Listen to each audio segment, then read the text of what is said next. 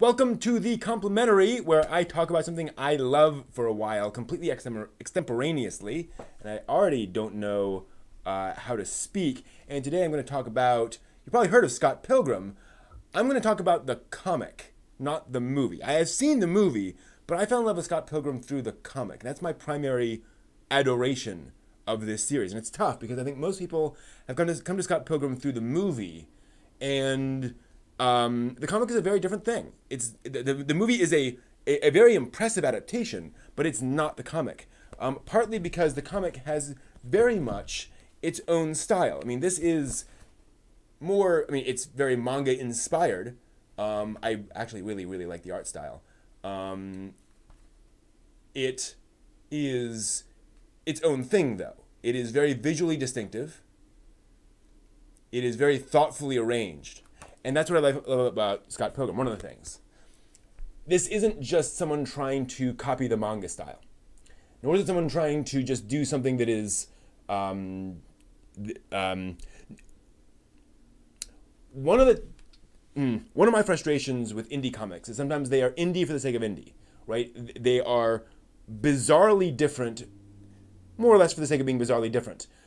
Scott Pilgrim, and, well, specifically Brian Lee O'Malley, takes what works from a particular style and uses that. He has clearly learned from these styles and uses those in this. And I think this is a great example, where this is a classic manga pose that you're not going to see in a typical American comic, because it is this hero pose. It is not, it's not over-the-top superheroic pose. It's not, going off, whatever. It is a normal person looking intense and heroic. It's one of the things I really like about this is that it feels like the tone, if you will, of the approach to manga. And there's a video game, you're absolutely right. And what's interesting about Scott Pilgrim, one of the things, is how it starts as a very normal story of a guy doing things, and then it gets progressively more absurd. And you've seen this in the movie. But in a lot of ways, it works much more naturally in the comic because there's no CGI, right? Everything is comic, so it all feels made of one whole cloth, if you will. And so all of those elements really fit together extremely well, despite the fact that they are intentionally different. One of the things I love about it is that the whole video game thing in there doesn't really fit his life. He's not really leveling up. He's not, he is maturing over the course of the story. But it is, you very much get the sense that Scott is using these metaphors to try to make sense of what's going on, but they don't fit very well. And that's what makes, one of the things that makes it so interesting is all these visuals, all these elements interacting with each other, and you're trying to make sense of them. You're trying to understand why they are happening and how they relate. The movie does a great job of adapting the story, but leaves out some of at least one of my favorite scenes. One in particular is sticking in my head right now, which just doesn't fit into, you just can't put everything in the movie, and I understand why it's not there. But there is a lot in it's 6 volumes. There's a lot of Scott Pilgrim there that is worth digging into. I also appreciate it because it's about a bunch of young adults, hanging out. And it's very easy in those for the characters to feel samey, or to feel dramatically different. Wildly different to the point of why would these people hang out together.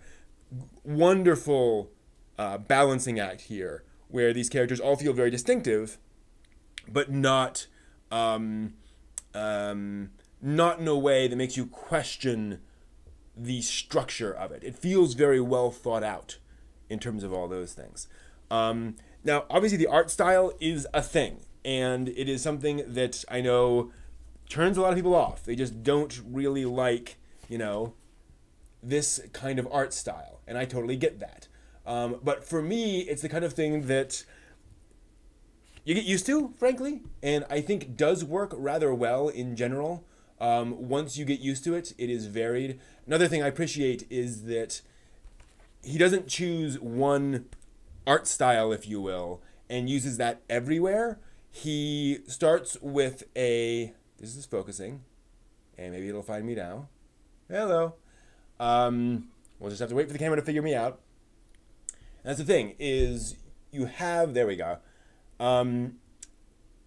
Depending on the angle, you get different art styles. Depending on the scene, you get different, well, you get variations on the art style. It doesn't suddenly become wildly different.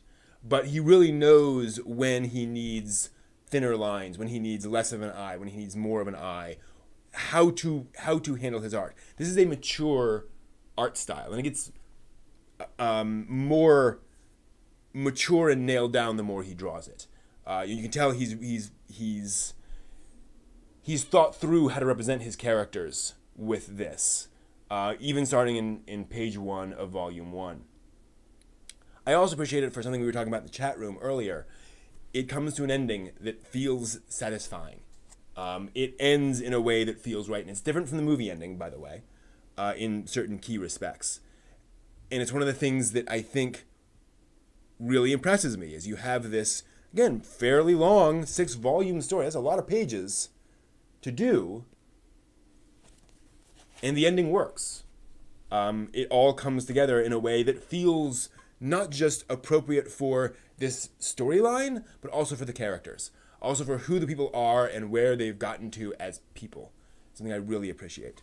So Scott Pilgrim really impressed the heck out of me. As somebody who reads a lot of comics, more Japanese than American, granted, but a fair number of American comics, I am quite... I'm quite enamored of Scott Pilgrim, and it's the kind of thing where I started reading volume 1, and I was like, yep, I'm going to read this all the way through. However many volumes there are, I'm going to finish it. So yeah, really impressive work of comic art, and I think it is definitely worth a glance.